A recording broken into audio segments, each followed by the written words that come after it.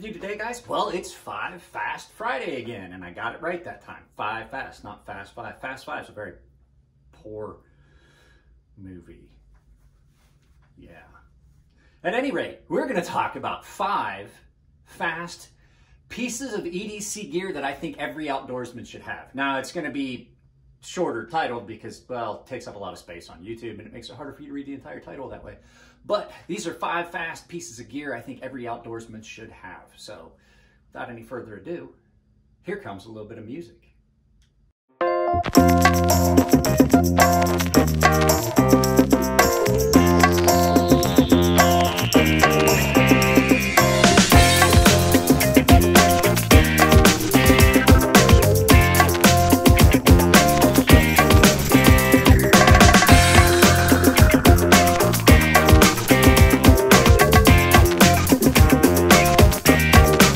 So guys, I grew up in the country. I was in the military, and I wound up at a kind of a unique unit where we spent a lot of time in campsites and things like that, and I had to learn how to do a lot of things that were outside of what most Navy guys would learn. But even before that, I grew up in the country, and there was a lot of times I would spend days at a time out in the woods, and my father and I would go camping, and I spent a lot of time out and about. And there were areas where I grew up where you could easily get lost and stay that way for days if you didn't know the terrain and didn't know the area. So just a little plug for a friend of mine back here. This is the logo for Ready Man Network, Jeff Kirkham. Jeff Kirkham is an incredible person who has done a lot to help me out, and I just wanted to throw this up there. So go check out their website. They have a lot of stuff that they do. Ready Man Gear, Ready Man Network, they have a lot of stuff. And I mean, basically what he does is he just tries to help everyone stay a little bit more prepared. So let's not make this take too long. I have 5 pieces of gear that I recommend everyone have if they're going to be outdoors. This isn't everyday EDC stuff for like where I'm at now in San Diego. I don't need a lot of these things, but if I go camping, I would take these things. So, like I said, 5 pieces of gear that I think everyone needs if they're an outdoorsman. So let's take a look at it from above. Hey guys, well, first of all, being my channel, you can see that a knife is my first pick, but not this. You want something like this, an outdoor EDC knife like the Bark River EDC2. Having a knife that is capable of doing bushcraft and camp tasks in a campsite setting is extremely important. If you don't have a knife, you can't make tent post pegs, you can't make, tent stakes, you can't cut down feather sticks and things like this. Bark River knives make some of the best outdoor knives anywhere on the planet. They are meant specifically for bushcraft, things like this. You could baton this, split down wood with this if you needed to. It is an incredibly robust and versatile tool in the bush. A folding knife will not get you where you're going. There are some exceptions, of course. Cold Steel has made a couple of very, very good folding knives that would fit the camp task, but a fixed blade is what you're going to want. A larger blade, a broader blade, a good steel, and something that will take the tasks. You can pound this through a piece of wood if you need to. You can cut down a feather stick. It stays nice and sharp. And the fact is, you don't have to worry about it coming apart. You don't have to worry about stuff getting in the bearings. You don't have to worry about the pivot breaking, because it's one solid piece of steel. You want something that's comfortable. If you're having to do a lot of tasks, you want something that fits your hand comfortably. So go find yourself a good fixed blade with a good sheath. This is great because you can carry it scout carry, you can carry it vertically at different heights. You can just simply lash it to your bag. The whole point of being able to do multiple things with one tool is the epitome of being an outdoorsman. So a good, solid bushcraft or outdoors knife will get you where you're going. So number one, in my opinion, the first and most important item is a good outdoor knife. Second most important, and I know I'm going in ascending orders, most important to least important this time, which is kind of backwards the way I usually do it. That would be descending order from most important to least important. Just thought I'd let you know. But that's how we're doing it. The second most important item that you're going to have with you in the woods is some form or fashion of making fire. In the wilderness, fire equals survival. If you get wet and cold, you lose energy. You need to be able to dry clothes. You need to be able to cook. Fire is incredibly important to surviving. These are ferro rods. You can take kindling out in the woods with you. You can find kindling. You can find some dry kindling, and you can use these to strike a fire. They come with a striker. These ones are from Fiber Light. My friend Justin, you guys know, has provided these to me. These are great. Now, if this is a little bit big and bulky, there are some options. Justin has a smaller version of that, which is the same diameter ferro rod with a striker on a necklace, and this one has a whistle. A whistle is another good thing to have, and if it's incorporated in here, you can use this to signal. You can get people's attention. The shrill, piercing sound of a whistle will travel much further than a yell or a scream. So another good item to have, and the fact that they're incorporated together in this is awesome.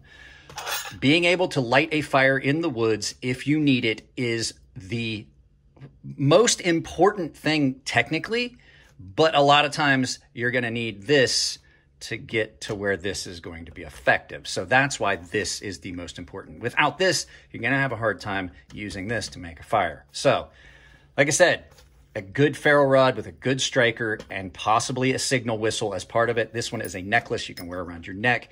I actually have started fires with this. It works incredibly well. And you've got everything you need right there. So having fire stick, real important. Or, you know, matches, a lighter. There's all kinds of things you can take into the wilderness with you that you can use to start a fire. Next item on the list is a compass. A good compass will get you where you're going. If you don't know how to get back from where you're at or get to where you're going to have a problem. This is an old Silva Polaris. My father got this for me when I was, I want to say 15-ish. This is a good one. If you're using a map, you have a scale. You can measure out distances and things like that to your scale, so you can figure point A to point B. You can set this on the map and there's a lot of metal and magnets around here, so this is not pointing true. But you can figure your bearing and things like that on your map. So having a compass is great, because if you can't figure out which way you need to, if you don't know where you're at and you don't know which direction is which, and you're looking at a map, how are you ever going to use a map if you don't have a compass? So compass, incredibly important. Get a good one. Don't just get a crappy, cheap one. Like I said, I have had this for the better part of 20 plus years now. 22, 23 years. Actually, no longer than that. 30 plus years. I've taken care of it. It has a little case that it goes in. It sits in. It's a liquid filled. It works pretty well. All kinds of different compasses you can get. Sometimes it's as simple as, if you look here, sometimes our tech helps us out. We have a compass right here on our phone that tells us our bearing, our incline, our elevation, and things like that. If you have one of these and you can charge it in the wilderness, it is a viable option. This offers you some things. So there you go. A good compass, essential to being in the woods. The next couple items are not necessarily things that you have to have, but a good flashlight.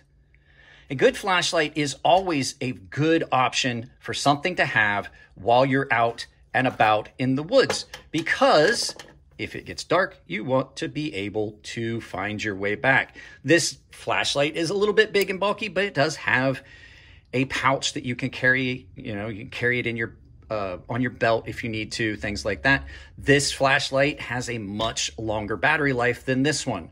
It also has higher lumens, and in a pinch, I have tested it, you can start a fire with this light. Problem is, this flashlight, once it's dead unless you have something like a battery backup that you carry in your pouch and your kit, but that's heavy. This smaller one might be a better option. It comes with its own charging case, kind of like the AirPods. And this one, almost as bright as this one, has the same settings, and it's a little bit easier to carry. Both of these are great flashlights. I cannot recommend the Olight brand enough. This one has a battery indicator. It tells you your battery life. It's magnetically chargeable. This one has a second button on the back as well.